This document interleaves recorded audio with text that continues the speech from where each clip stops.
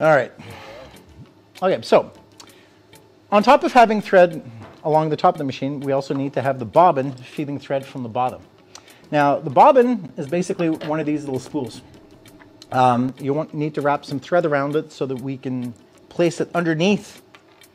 Now, every machine is going to be a little different. This one here has a little door. Now, as you see, the foot of the machine's in the way, so I'm going to lift this up and open it up. And now we can see this is actually where the bobbin lives. So I can simply lift up and, oh, this is a really cheap bobbin, little clear plastic thing.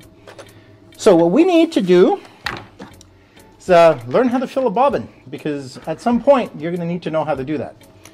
So to fill a bobbin, we need thread.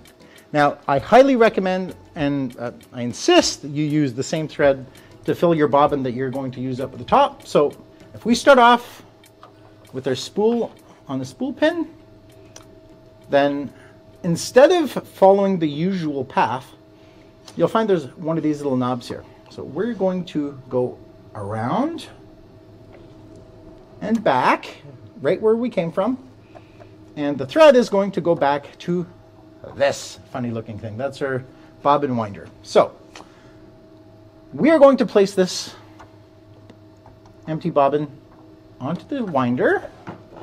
I'm going to cut the thread so I don't have too much hanging off. And this thread is going to go into the bobbin. And I usually like to go up and out. I'm going to pull this thread up a little bit. And now I'm just going to get rid of the slack here. So, take two. Mythbusters. All right. So I'm going to take the thread, feed it through the bottom. Try to feed it through the bottom.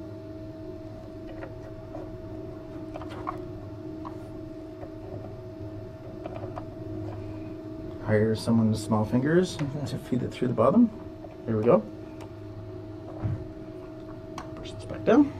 And now what we need to do is push the winder into this little plastic wheel. This plastic wheel is going to make sure that the thread doesn't jump off the bobbin as we're winding. So now for this next part, you need to have the machine on. So the machine's already on. The pedal's right here. So all I'm going to do is I'm going to press on the pedal very gently. Now this happens fast. And as you see, well, okay, see this part? Once I've started, I don't need all this extra thread anymore. So I'm just going to cut the excess off. And now it's just a matter of letting the machine do the work by itself. Now, as it's winding, I'm going to keep an eye on it and make sure that the thread doesn't build up on one part of the bobbin. But with a decent machine, as you see, the thread's moving up and down and making sure that it fills nice and evenly. I love this part. It's mesmerizing.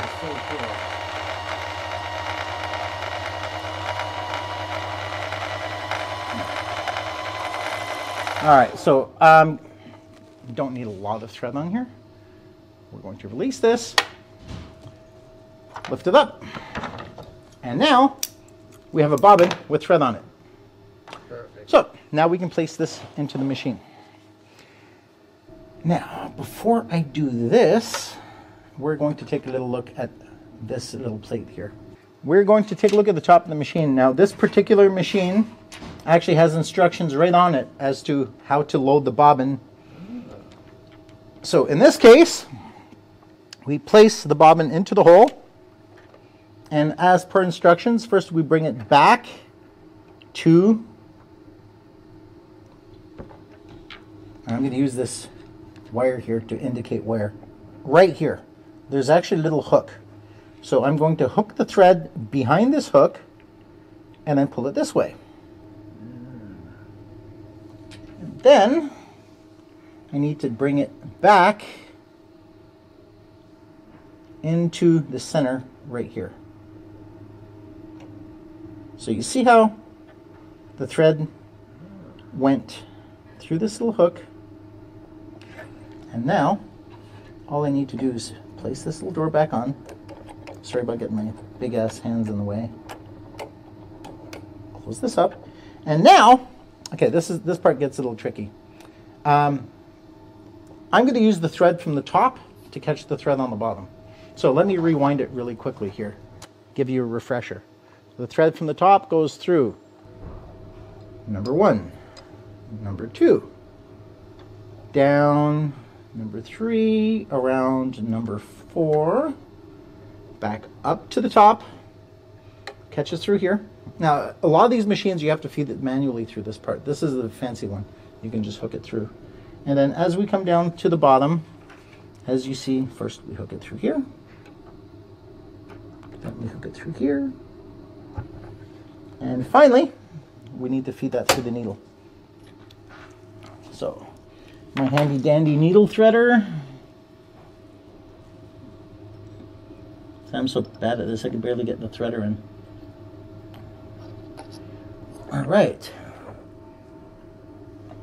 Now I'm going to take the thread, feed it into the threader, pull the threader out, and now we have thread coming out the back. Okay, so the thread that comes out of the needle, I'm going to lift this foot up here. Now, if you want to know how I do that, let's take a look at the back of the machine. There is a little tab here that allows you to raise or lower the foot. And sometimes to be able to reach the needle, you may need to move this up and down.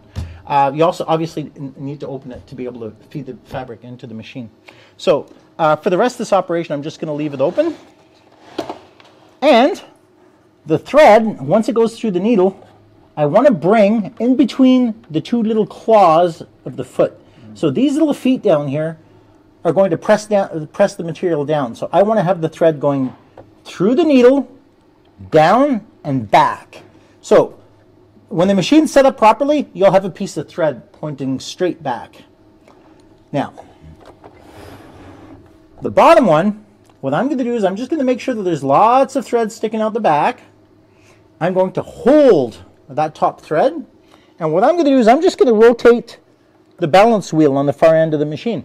So I'm going to rotate this around, and as I do, watch what happens. So first the needle is going to go down, and then when it comes back up, it'll have done a little magic trick. Now, if I pull on this, and I might have to hold both sides of the string here, but at some point, oh, here we go. Now when I pull on this, now you'll see it pulled some thread out from underneath. So my trick, I'll reach in here with a pair of scissors. And I'm just going to slide from here, underneath, back through this way. Oh, I have to catch that hoop that's sticking up. All right, now, as you see, we have thread coming out of the bobbin underneath. And now if we tangle that with this, we'll have sewing. So, insert fabric, close it, and off we go.